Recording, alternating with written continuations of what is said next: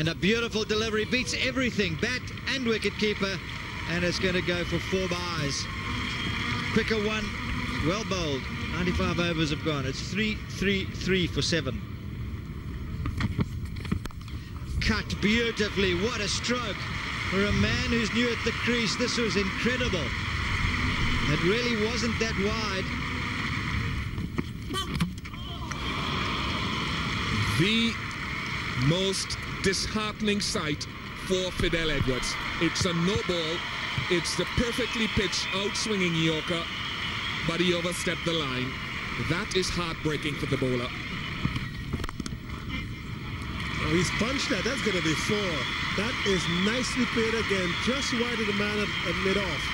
But the timing again is really perfect. Everybody celebrates because that's Jack Callis's 50. 71 deliveries, 102 minutes. And really has had a tremendous series so far, Jack Callis.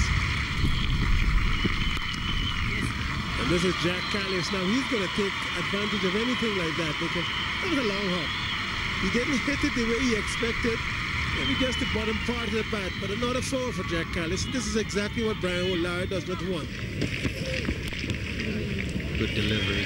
Well played. Just pushed his hands out. Applause as the South Africans reach 400. Good bit of cricket all round. Well, that was a gift. It was a full toss, on-off stump, and Mark Boucher pounced on it.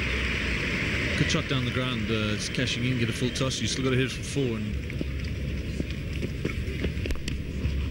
And this time, it's one of the shots that he will remember for a long time. Down on one knee, magnificent cover drive, 4 runs all the way. And at the same time, Darryl Harper signals the end of the over. It's 417%. Pushes it into the gap and gets there. Looking for 2, but settle for 1. And acknowledges first his teammates, then the crowd. Excellent 50, his 17th in Test matches.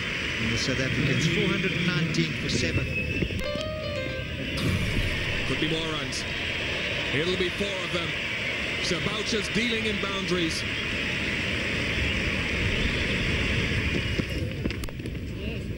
Beautifully cut away. No need to run for that one. A superb stroke. Last ball of the 127th over. It's 453 for 7. Good delivery, cut back fast, and he's been given out. Well, this was a bit of a surprise. Jacques Callis is obviously not happy. It cut back very sharply, just as we were starting to talk about him thinking of a century. The West Indies have struck. Oh,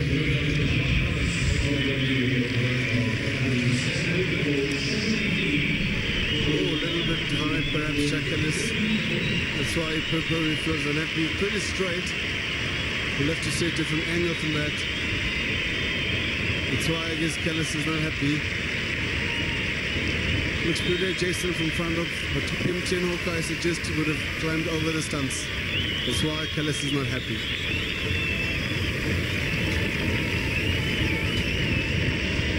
So Jacques Callis goes. LBW Sanford for 73. The South Africans are 461 for 8. That's nicely glided down the 3rd man. He might not get 1, he'll get 4. It's a wide open space. There's the man at backward point. So Mark Boucher now moves on to the 90s. He's 91. South Africa 479 for 8. Now he slaps that over mid-on. Very wideish mid-on. It's going to go down to the boundary. And Wavell Hines is just going to get there. So it gets only 2. It doesn't get into the boundary. So now Mark Boucher moves to 99. Drives that to mid-wicket, and he starts celebrating immediately because the man at mid-wicket just couldn't stop. He goes into the boundary now. Darryl Harper signals 4, and Mark Boucher celebrates his 4th Test century.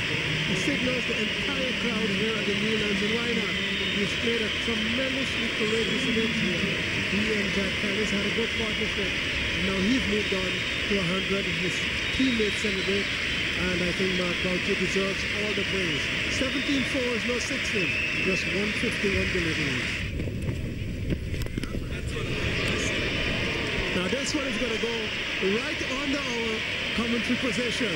Maybe that's why Dave Mohammed has decided not to flight anymore. Because once Mackay and T takes out the long hander, it's long. Well, hasn't he hit this so well? He's got everything onto it, right up there. Dave Mohammed throwing it up to the tail ender. Hey, George. And that matches Neil McKenzie's shot yesterday. Boucher sweeps, he gets it down to fine leg, and that's 500 for South Africa. 503 for 8 now. Led by a signal by umpire. Just like that. And he's given in. The finger's gone up. Not sure why.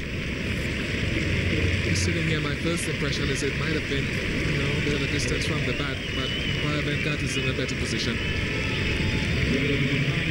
He's the one turning away from the bat, as we said. He's just turned away a little bit. Very, very difficult to tell there. The reaction of Intini certainly suggested that he didn't touch it. They all look very confident behind the wicket, and whether you like it or not, or Mackay Intini likes it or not, he's out. Caught behind for 18, South Africa 513 for 9. Instead he gets 4. So that's just as good for South Africa.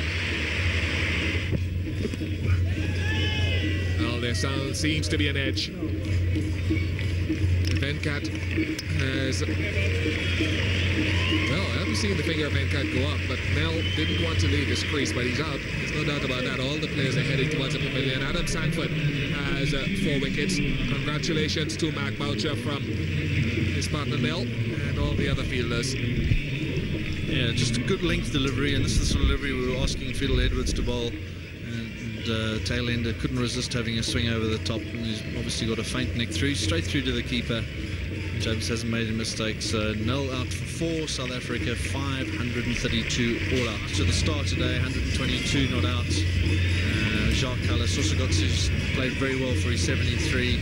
Tini weighed in with 18. So a long 145 overs for the West Indies in the field.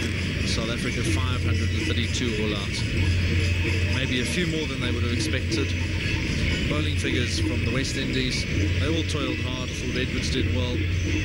Sanford finished up with 4 for 132. Mohammed 3 as well. But all in all, they toiled hard for the entire innings.